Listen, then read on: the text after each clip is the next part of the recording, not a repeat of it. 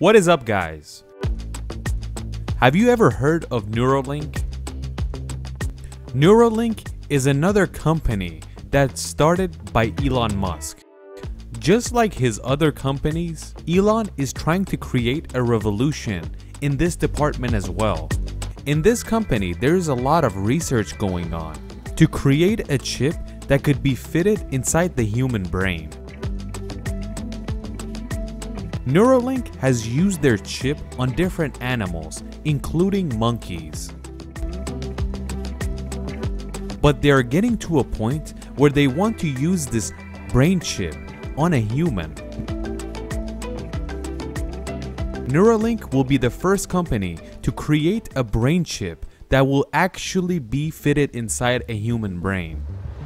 Before this, any equipment that was made for the brain, it was located outside of the brain. There has been plenty of stuff made for other organs in our body, like for the heart or kidneys, and they get fitted inside the body, but there has never been something that was fitted inside the brain.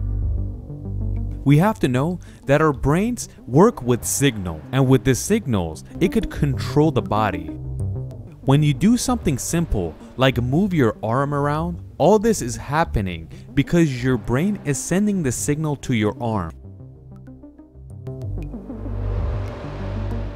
If we want to put it in simple words, your brain is wired to all of your muscles throughout your body, and the wiring is where the signal passes through. Any part of the body that loses connection to the brain will stop working. It's like a giant factory that's working with electricity and a computer. If you unplug everything, it will stop working.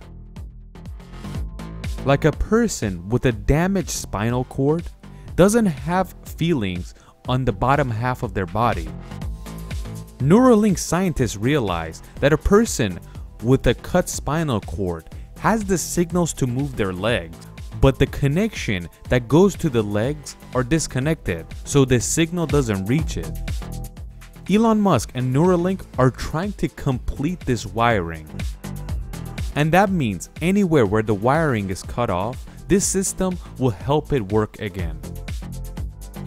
Putting something in the brain is not something new. It has been practiced for a very long time.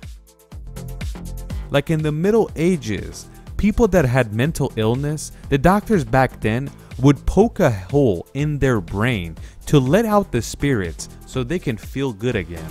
And unfortunately, it never worked and it damaged them permanently. But in today's world, they're actually working on something serious that would actually help people. In the year 2012, it was the first time that a human could use their mind to move a robotic arm. 5 years later, in 2017, a woman could use her brain to type something out. 1 year later, the same woman could control a tablet and actually type out a full email. In the year 2019, Neuralink placed their chip inside a pig's brain, and the plan was to look at 1,000 brain signals and scan it. The signal that a brain sends is electricity, and that is why the chip has to be electric. In the year 2020, Neuralink placed a chip inside a monkey's brain. The cursor that was placed in the monkey's brain allowed it to actually control a cursor on the computer screen. The monkey showed Neuralink that this is possible, and it might be time to use this chip on a human. If you remember, in the pig's brain, 1,000 signals were being scanned, but the chip that was placed in the monkey's brain was controlling 2,048 signals. So if they plan on putting this chip inside the human's head, how would that take place?